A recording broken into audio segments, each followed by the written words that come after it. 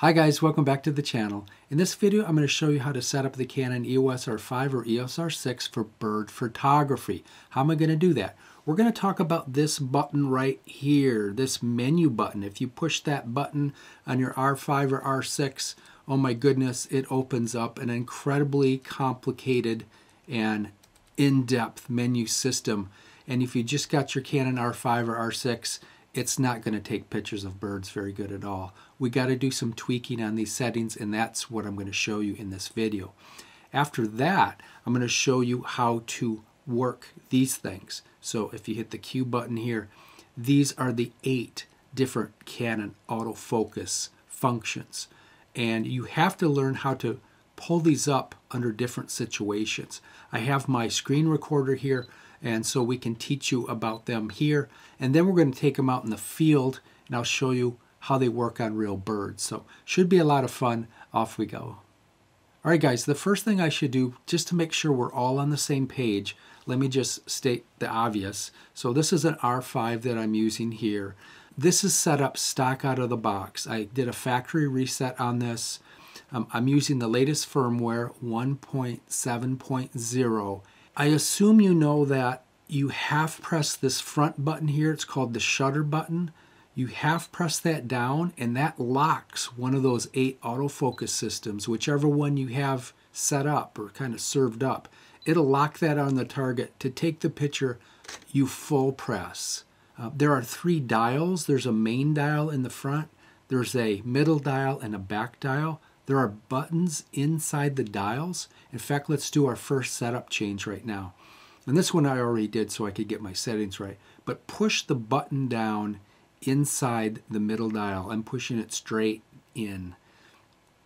And you guys are going to be set up, if you just got out of the box, to right here.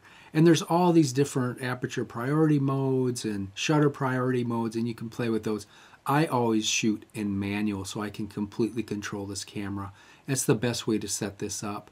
Make sure you are in the camera mode. If you push this down, and because I have my Ninja on, I can't press that info button, but that will toggle between the movie mode versus the camera mode. So make sure you're in the camera mode. The next thing to show you are these back buttons. So these are the 3 infamous back buttons, and you've probably seen all sorts of videos about back button, dual back button focusing. I did one on triple back button focusing. And that's where you take that half press, you half press the shutter button to lock the focus system on something. We can take that away from the shutter button and assign it to one of these buttons. And a lot of people prefer that, a lot of more professional type people, I think. But most people, I'd say 95% of people don't want that. They don't shoot enough to get their thumb able to control these. So I'm just shooting this video in half press, take the picture. But these are the 3. This one we're going to set up. This one right here, that's the joystick. And by default, it doesn't do anything. Once we activate this, I'll be able to move that focus box. See that box right over the snowy owl there? That's the focus box. You guys can tap on your screen and move it right now, but I can't again because my Ninja has taken over and took that functionality away. But it's nice to be able to move this with the joystick, so we're going to show you how to set that up as well. Of course, this is the viewfinder. This is just the screen. The menu button's over here. So these are the ones we are going to play with. There's a little eye button here. If you're looking through the viewfinder, you can use that to adjust. If you wear glasses, you don't have to wear glasses because you can adjust that. That's pretty nice. I assume you know that you have to use SD cards. This is not the one to use, though. This is just one laying on my desk. I'll flash a picture of what I use up. If you have the R5, you can use the express cards, and they are a game changer. You won't hit the buffer system with this, and you always want to use CS Express cards type B. I'll flash a picture of the one I use, and that's the best way to go. All right, so now that we're all on the same page, let's get into this menu system. All right, guys, here we go. But just so we're all on the same page, so I did a factory reset on my Canon here. This is the R5 that I'll be demonstrating today. Also, I have the latest firmware, 1.7.0. And yep, so let's go. first thing to do, let's go to the menu and start going through this. Now notice that it's a kind of a three-tiered menu. We have icons up on the top, and on each icon there is a sub-menu of numbers. On each number there's a sub-menu of specific things, of sentences. So a pretty complicated menu. Let's go over and start with the big camera right on number 1 and go right down the list. So image quality. So if you have an R5 and R6, I assume you know about this stuff, but you're probably shooting RAW, or you should be. If you don't know how to process photos in Lightroom or Photoshop or something similar, then don't shoot RAW. You'll shoot pictures and you won't even be able to look at them. I shoot RAW all the time. I'm playing with this Canon C-RAW right here, which is half the file size with the same megapixels. So far I don't see any difference, but I still shoot RAW for the most part. That little line means that none of these are activated. So you're right here, if you just got this stock out of the box, whoops, sorry about that. And unfortunately, because I have my Ninja set up, my touch screen is out of action. So I have to do this by pushing buttons, which I don't really like to do. Image quality, you guys will be set right to there, to large. That's a 45 megapixel file, so you won't be able to send that by email. I go down here for this video. I'm just shooting in the smallest JPEG size, which is still pretty big, 3.8 megabytes. Plenty of quality for me. So you can play around with that however you want. Dual pixel RAW, we don't have to worry about. It's disabled. Cropping, I'll just say a quick word about this. This is a full frame camera, the R5 and the R6 and the R and the RP. They're full frame cameras. They have a full powered sensor. There is a crop button that you can push. And before I push this, let's remember what this scene looks like. So we have all the animals and Gumby and Pokey in the middle. Now watch what happens if I switch over to a 1.6 crop. See how big they are now? This is exactly like going into Lightroom and cropping your images around the outside. It does not decrease the quality of the images at all. And my wife uses this all the time because she doesn't process. She just wants JPEGs. And it's easier for her to see small birds. And you can still crop this further in Lightroom if you want. But if you want a bigger picture, you're SOL. So I prefer to crop in Lightroom, but there is no difference between cropping in Lightroom and cropping right here in your camera. The only difference is you can't go backwards here. These pixels are gone and you can't recover them. That's why I don't recommend that. I recommend shooting full and cropping in your camera. And just one more thing. This, if you make this setting I've seen online, this does not make your camera into an ASPC camera. That's a whole different ball of wax. I won't talk about it, but it doesn't. All that does is crop in the edges. And you can even go to a 1:1 crop for some social media sites like this little box around the outside. So that's the story with cropping. I don't recommend changing it. Leave it at full, especially if you're new to this. Okay, menu 2, there is nothing that we need to set. Not a single thing. So let's go to menu 3. White balance. I leave mine on auto white balance. Let's go into that menu. My wife, who doesn't process in post at all, she plays around with these. Like if it's a sunny day, she'll choose this one for white balance. If it's a cloudy day, she chooses this, and it gives you the Kelvin number. And you can change the Kelvin number if you want here and shoot like that. So play around with those, but for me, white balance is just fine. We don't need that. Color space, I tend to go for Adobe RGB because I process in Lightroom after I process the picture in Lightroom afterwards. Picture style, you can play around with this as well, but I like to do all my processing in Lightroom, so I choose neutral. Clarity, we don't have to worry about. Lens aberration correction, don't worry about it. Menu 4. There is nothing we need to worry about in menu 4. Menu 5. So multiple exposure, we don't worry about that. Nothing we need to worry about in menu 5. Menu 6. We should talk about these two. And let me talk about this one first. For whatever reason, Canon still has the default setting. Even with 1.7.0, the latest firmware, it's still default to on, which is very annoying. So release shutter without card. That means if you forget to put an SD card in here and you go out shooting, it'll still click and make noises like it's taking pictures, but there's nothing to write them on. So I've went out all morning without a card in here thinking I had some great images. I came home and I forgot to put the card. All were lost. So for goodness sakes, and if you're taking notes, this is an absolute must to turn this to off. Now, if I forget to put my SD card in here, it will not take a picture. This one, shutter mode, is a little controversial, and you can check out other videos online about this. I shoot in electronic most of the time, and therefore I'm shooting at 20 shots per second. The only problem with this is if we go and take a picture, you could see it blink to take the picture, but there's no noise, so it's silent. I think that's fantastic because that shutter noise is loud and it can scare away birds. There is a little controversy on this one with regard to rolling shutter, and that bends the tips of wings sometimes. I've never had a problem with it, so I don't think it's a problem anymore, but some people don't like it. They like the mechanical mode. Let's go look at that one. So here's the mechanical mode. This is the one that takes a shot. And you know how to take a shot, right? I assume. You half press the shutter to engage one of those 8 autofocus systems, full press to take the shot. That makes noise. And another setting, while I'm thinking about it, if you go out birding, you don't want one shot like this. You want to let this thing loose. So let's introduce the Q menu right now.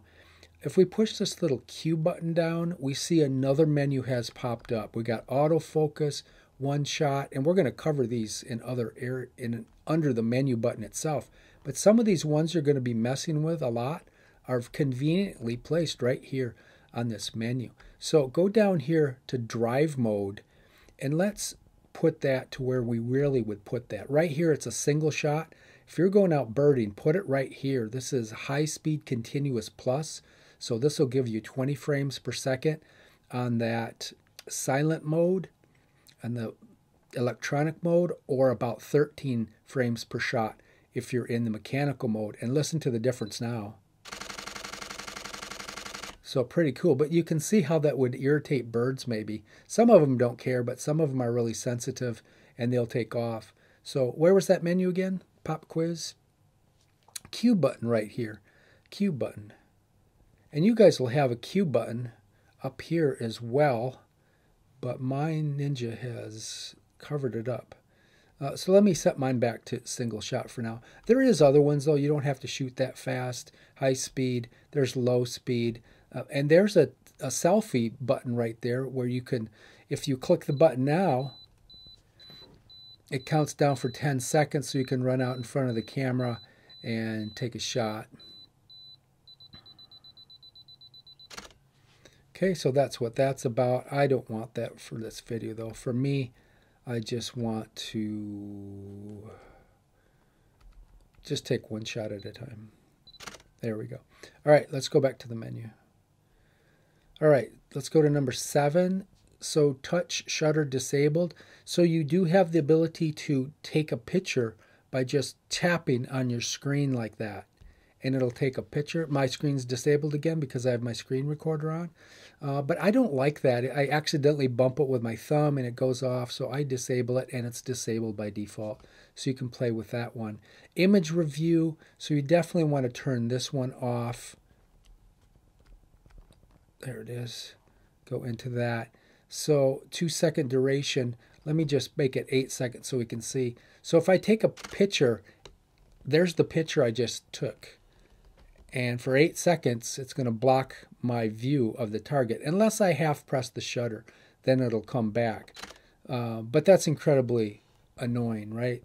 So if you want to review your images, you can push that little arrowhead button right there, and it'll pop up the last image you shot, and then you just turn this wheel and you can go to all the images you just shot, and this one will blow them up. There's all kinds of options you can play around with.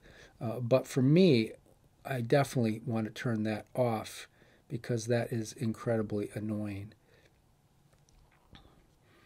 All right, metering we don't have to worry about. None of these other ones we have to worry about. Let's go to number 8. There is a sneaky hiding setting right here under display performance.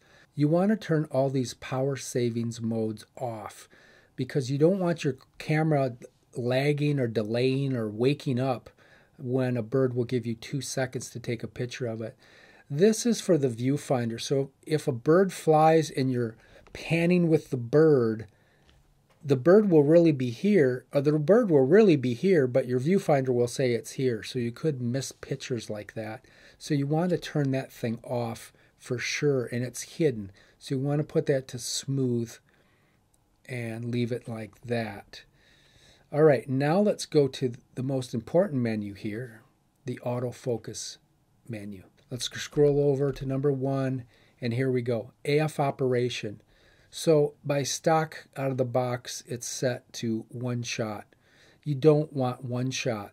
That means that if you, in 1 shot now, if I lock on that snow owl there and I go over here, as long as I'm half pressing the shutter, the owl will be in focus. I will get a picture like that.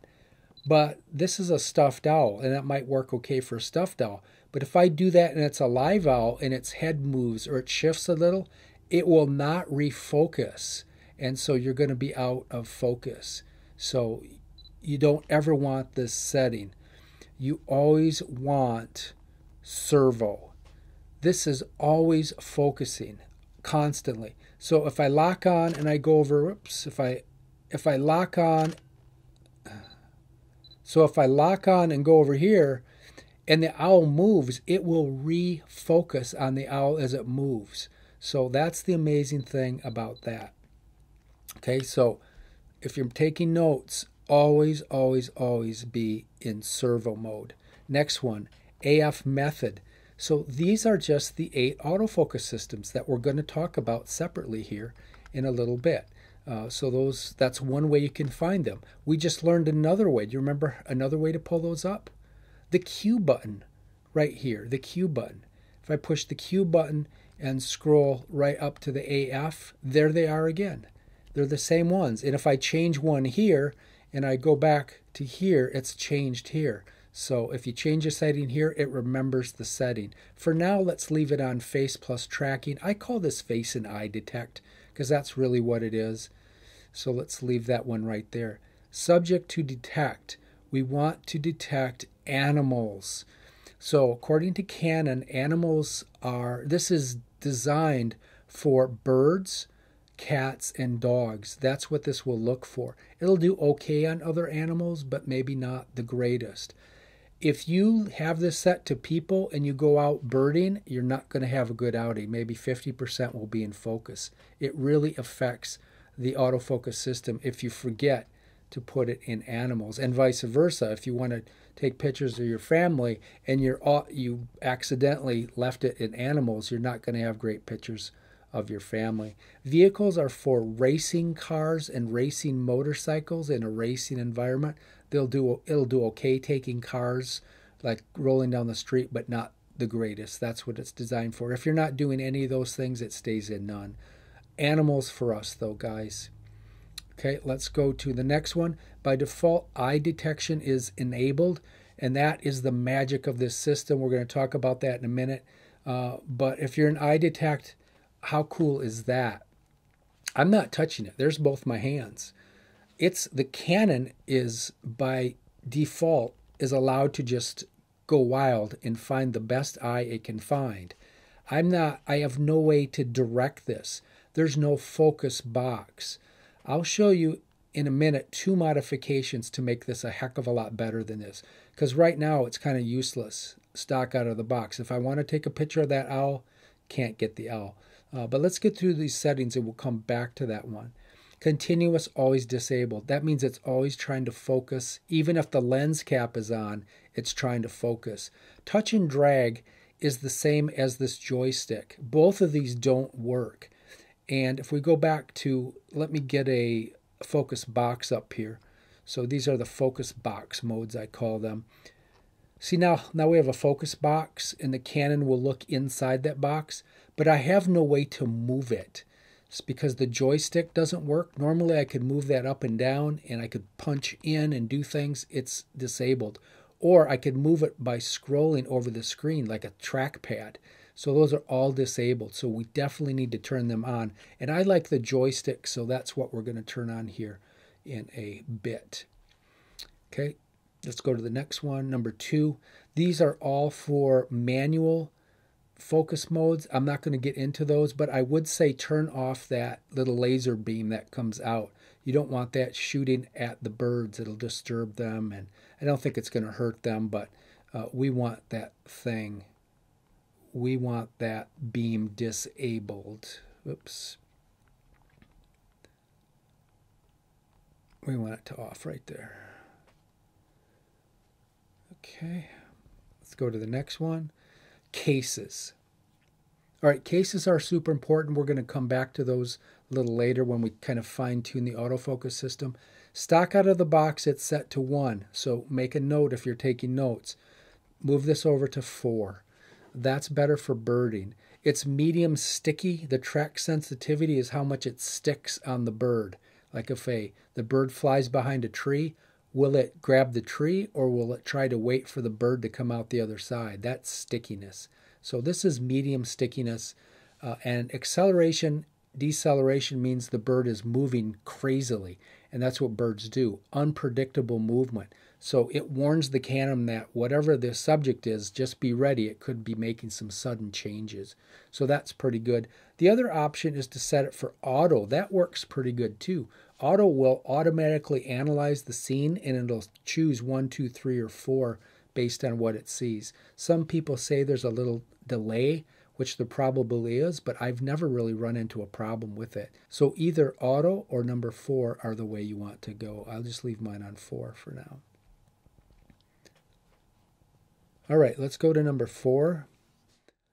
So I'm going to come back to that one. That's, oh no, that one, don't worry about that. That's stock out of the box. Lens, electronic, manual focus. Let's not worry about manual focus. This is a kind of an advanced setting. We'll come back to that one as well. It's fine where it is though, stock out of the box. We'll come back to that one too. This one I want to talk about. So we know 2 ways to cycle between the autofocus systems already. How about a third way? So this AF method selection control button means that you can push this little rectangle down and hold it. And then by pushing the manual focus button, that MFN button, oops, you can cycle between the autofocus functions. I did a video where I could set this up to hit this AF on button, just one button to do the same thing, which is the way a lot of people shoot, at least in my circles shoot, because they don't like back button focusing, but I'll link down below. You can go to a video. I'll show you how to set that up. All right, what else here? So orientation linked autofocus point. Choose that one. And what that does, real quickly, that's a focus box right there.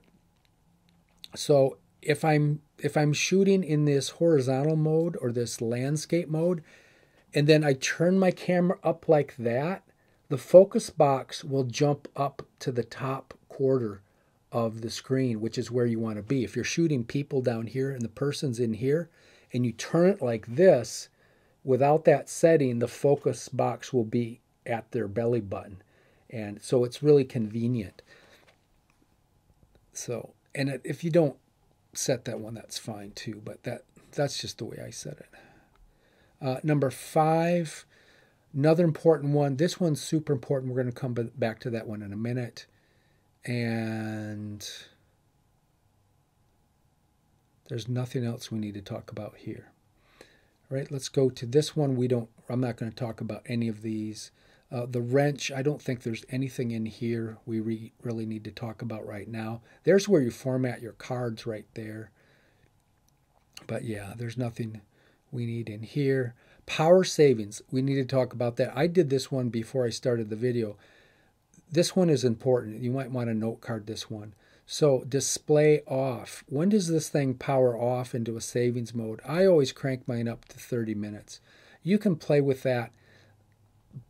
It doesn't matter really. This one you have to disable. Auto power off. That'll put your camera to sleep.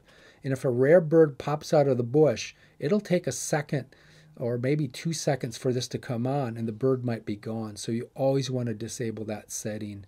Viewfinder disable, you can play with that. It comes on and off pretty quick. I think it's 3 minutes default. I just disable it for this video because I don't want to mess up my screen recorder. But the key one is that auto power. Make sure that's disabled. There is really nothing we need to talk about here in number 3. Number 4, nothing to talk about.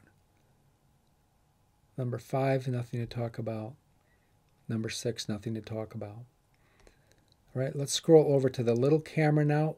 Really, there's not much we need to talk about here either. We're going to use this custom button setting a lot, but we'll come to that.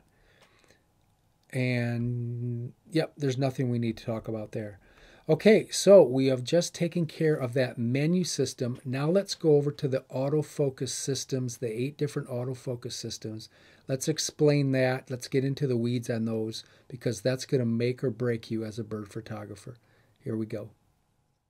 All right, guys, let's get into probably the most important part of this video, and that's understanding these 8 different autofocus systems. So here's a pop quiz. How do you pull them up? Where do they live?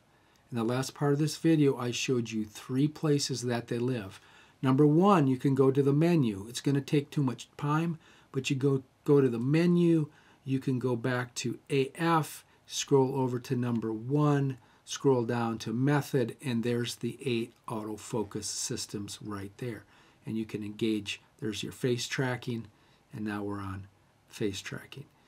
Where else? 2 more places. Good, I heard somebody say hit the Q button, right? There might be a Q up in here in your screen as well.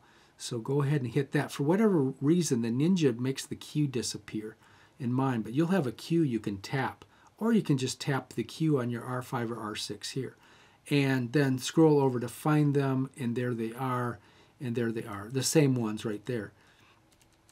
Where else? This one is silly, but the other place, stock out of the box, is if you push this rectangle button here down, and then you push the MF button, which is that little tiny button right next to the shutter, I can also cycle between them. Kind of a pain to push 2 buttons. So, and again, a plug for one of my other videos. I taught you how to set up this AF on button to do this, but only just by pressing this one button with your thumb. So very cool. I won't set it up now though. I'm just going to leave this more stock out of the box. So let's go find them. So let's pull them up by the Q menu. Let's start with the most important one. This is Face Eye Detect. It's officially called Face Plus Tracking. No one calls it that. Face and Eye Detect. But this is amazing. So, and let me see how my screen is kind of cluttered. If I hit this info button, you cycle between the different view screen modes. So let's turn everything off. All right, so as I said in the previous part of the video, the way this is set up stock out of the box is Canon's autofocus system just releases and it goes looks for an eye. So if you want to take a picture of that snow owl, you are SOL. You can't, there's no way to lock onto its eye stock out of the box, which is silly. So let me show you 2 modifications which can remedy this problem. So the first modification is, and we need to do this anyway, let's activate this joystick. This joystick is wonderful, but right now it does nothing. So let's go into the menu, let's go to the small camera, let's go over to number 3, and let's go to customize buttons. So I talked more about this in another video, so I'm just going to find it. But whatever button is glowing orange, that's the one you're going to modify. So we need to go find this joystick on the little cartoon there. So just grab one of these dials and start turning until you find it. And it'll come up right now. See how it's glowing orange? That means we can activate it And if we look under the camera row, it's turned off. So let's fix that by clicking Set and going and activate it, choosing Direct Autofocus Point Selection. Cool. You might as well do that for movie camera while you're over there as well, but I won't worry about that. Now if we go back, it still locks on something, but I have the ability to direct it a little bit by pushing either the arrow, the joystick, kind of pulling it to the right, pulling it to the left. See how it hops? So the trouble with this is, as you can see, I want to go back to the gray owl. It doesn't work that good. Another way you can do it is like I can line up, put Gumby in the middle of my screen, and I can push the button straight in. Don't turn off face select though. But if I push the button straight in, it says, hey, look in the center of the screen first and then find something there. So same thing. Now if I want to get the owl, I can push into that button again. But see, I don't want to turn the face select off. I have to twice push. So that's no good, right? That's one way to fix it. Let's fix this thing permanently. Wouldn't it be nice to have a focus box that I could move around and control with this joystick? So let's go make that happen. Go back to the menu. And let's go back to the AF menu. And let's go over to number 5. And there it is right there, and that's the problem. This is the initial servo AF point for face detect, eye detect. It's set to auto. That means the Canon is in charge. You're not in charge. You're not the boss. It's going to look for an eye and it doesn't care. So let's fix this right now. So I prefer to choose this mode right here. Initial AF point set for face eye detect. That's going to give you a focus box and put you in control. The next one, we'll not worry about that one. It's very similar though. You can't go wrong with either of those, but let's put this one because I want the focus box to start right in the middle of the screen. And see how it's in the middle of the screen. Now, when I push this, let's get Gumby. When I push this down, the Canon autofocus motor or system is going to look inside this box first. If it can find an eye, it'll grab the eye. If it can't find an eye, it'll look for a head.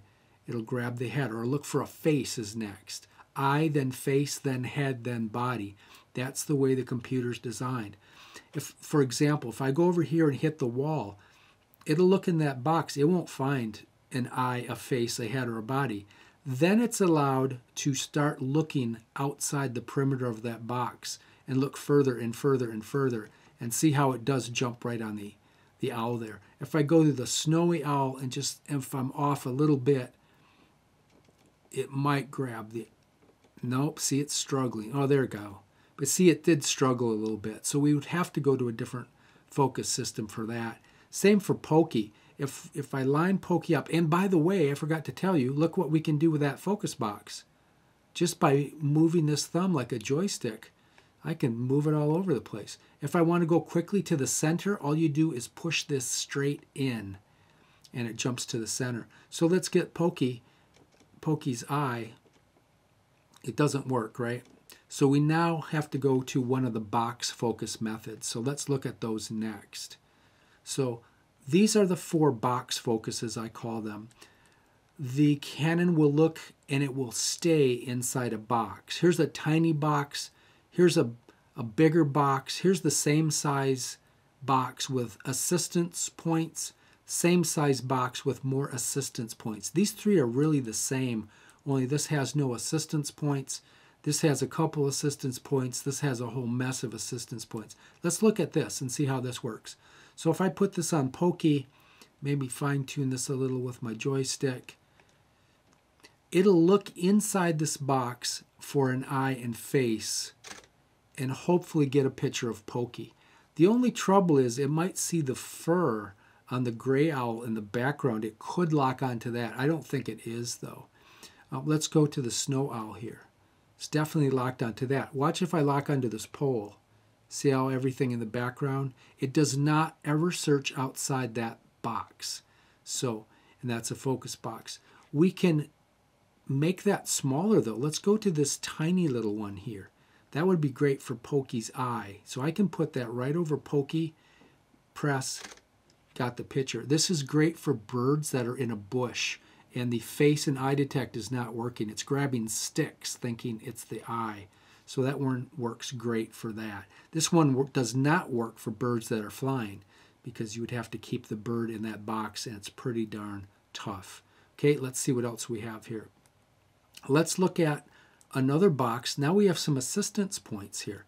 So this is exactly the same story. It's going to look inside the big box. If it can find an eye, a face, a head, or a body, it won't use those little outside assistance points. But maybe Gumby's going to run and move just as I'm going to shoot it. And we have one assistance point saving the day there, the one at 9 o'clock. So the middle of the box, the focus box, will say, I don't see anything. I don't see an eye, face, head, or body. And it'll ask the assistance points, hey guys, does anybody see what looks like a head, face, or body? And the one at 9 o'clock says, I might see one, but see, it doesn't work too good here because the one at 3 o'clock says, oh, I see some really nice sharpness here. It's closer. Let's go with that. So it doesn't always work. If I went like this, then it will go back on Gumby because that one at 3 o'clock doesn't see anything. But see, that's the way that works. And the next one is exactly the same, only it's got more helper spots around it. A lot of professional photographers, music photographers use this one right here. If the guy jumps, I still got 3 assistance points on there. And I'll still get the picture even though the guitar player jumped out of the way of just as I was taking the picture. So that's how they work. We got one more to go through here. So these 3, these are the zone autofocuses. And a lot of people write these off, but for bird photography, this one is gold right here. And in the little demo I'm going to do at the end of this video when we're out shooting the house finch, this one works fantastic. So the same story, anything within that box, the Canon's going to hunt, but it's going to stay within that box. So if the box isn't on anything, it's not going to ever go outside the box, so you won't be able to get a picture of anything. It's got to be in the box. It'll look in the box and find what's the sharpest. Again, does not look for eyes. Okay, it's not putting a single point around the eye there. It'll look for faces, heads, and bodies though, and that's useful. So we could still get a picture of the snowy owl. For pokey, I don't think we could get pokey. See, if I take those eyes of the owl out of the box and try to get pokey in there, I just can't get it really to lock on pokey well. So pop quiz, which one of the focus systems would you call up to make the shot of pokey? And how would you do it? Pop quiz. Good. Go to the Q menu and scroll back to that tiny little focus box. And now we got it right on pokey. Got the picture. Okay. But let's go back to our zone focus here. This one is fantastic for birds in flight. If you have a hawk jumps off a branch and you have to keep this on the hawk as it flies, it gives you a little bit of wiggle room. So really hard to get birds in flight without having a pretty big box here. So that's what this one is for, mainly birds in flight. The next one is a little ridiculous. It's exactly the same. It's a vertical focus box, and it will look inside the box for a face, head, body. This situation is working out good because there's nothing up above or below it that can compete with it. Definitely sees the face here, and it'll grab the face. With Gumby, no way. There's too many things in the way, so it doesn't work for Gumby. So this one I have grayed out usually. And let me show you the next one, and then let me show you how to gray this out. The next one is exactly the same, only it's horizontal. And if I want to get Gumby, forget it. If I want to get the snow, I'll forget it.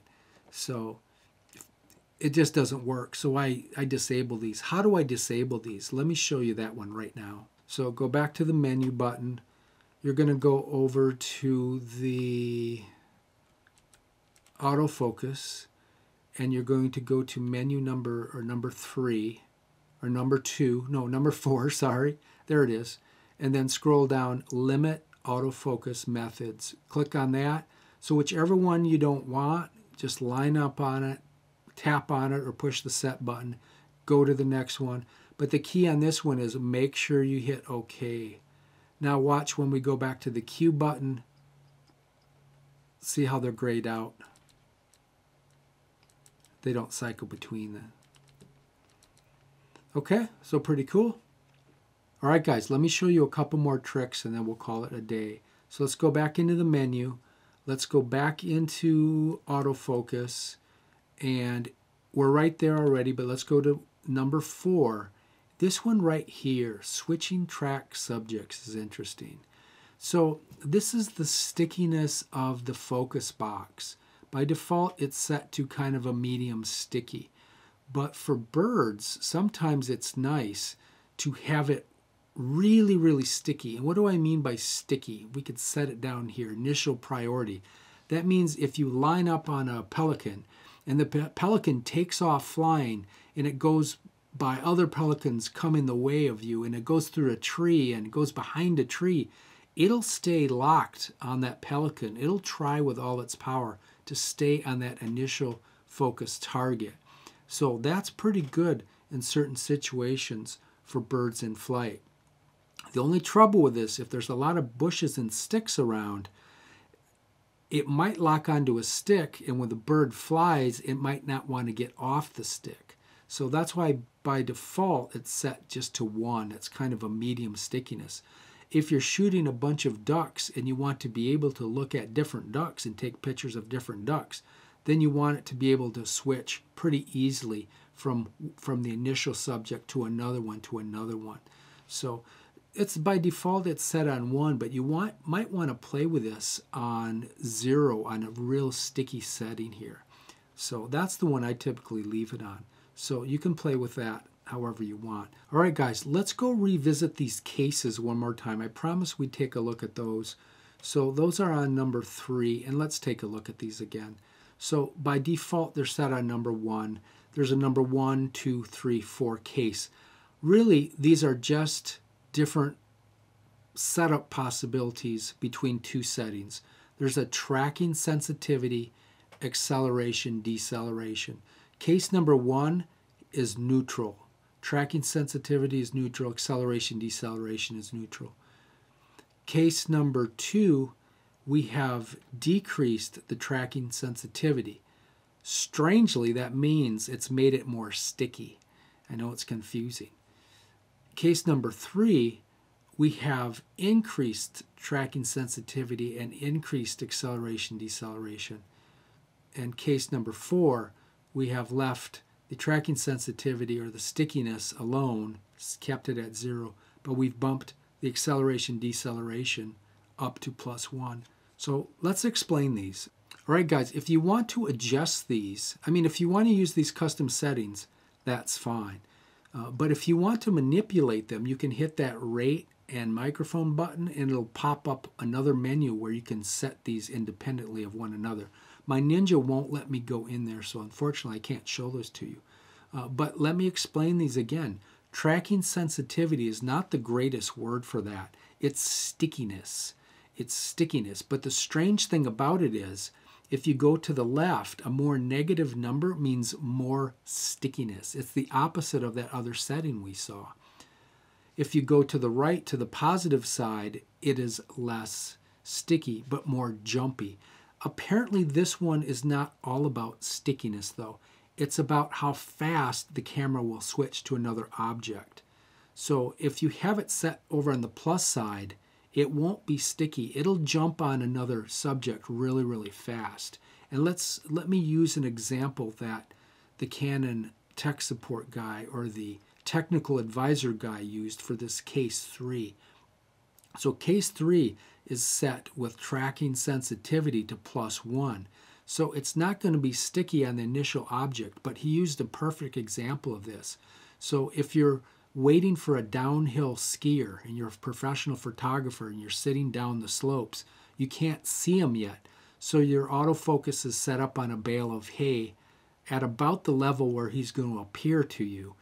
You want to be able to immediately jump off the bale of hay and jump on that skier because you're only going to have a couple seconds to get some shots of him. So for that case, you don't want this to be sticky. You want it to be jumpy, so it's set to plus. Okay, see how that works? Acceleration, deceleration wouldn't have to be set to plus here as well. That's more of a bird setting. And talking about bird settings, let's look at case 4. Remember I told you before to go ahead and just leave it in case 4 for birding.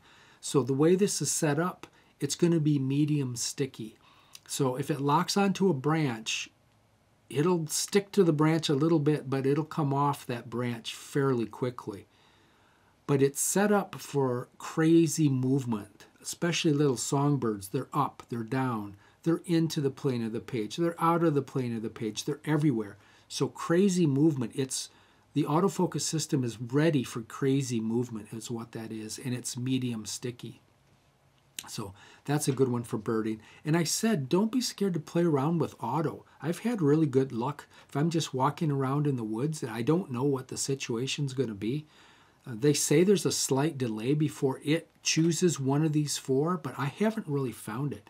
So I think if I was a beginning birder, I would leave it on auto for a while and see how you do with that.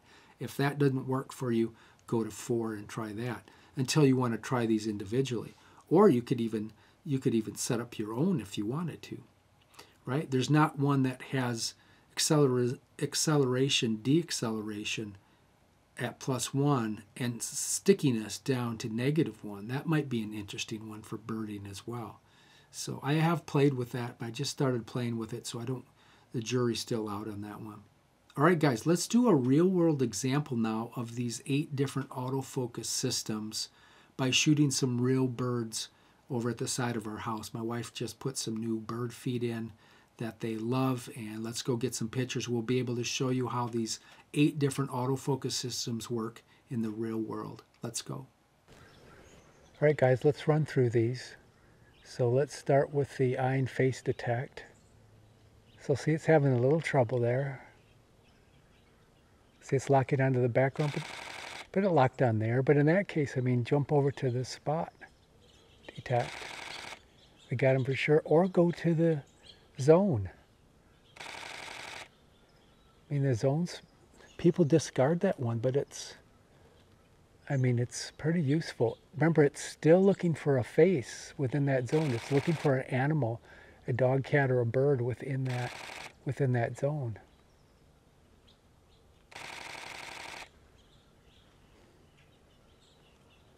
All right. I mean, that's all there is to it. Now, these might get a little too ridiculous, but it can still, just to prove, it's still looking for a bird, and it's found it in this zone, but it stays. If I move like that, it won't get it. If I move like that, it won't get it. I have to be in the zone. But that's too big, right? We don't need that bigger one. But that one works perfect. As long as I'm in the zone. And now let's go back to face and eye detect. That's your bread and butter one. And I can recompose with that one. Watch, if I lock onto his eye, as long as I half press, I can still, as long as I keep pressing down, I can recompose him in the frame. So let's lock onto him again. Hold. Let's push him over this way. Push him up in that corner. It'll still be sharp. All right, guys, that'll do it. Thanks for watching. Please give me a thumbs up. Leave me comments below. Leave me questions down there. I do read those, and I'll answer those questions if I can. And consider subscribing to the channel. We'll see you in the next video.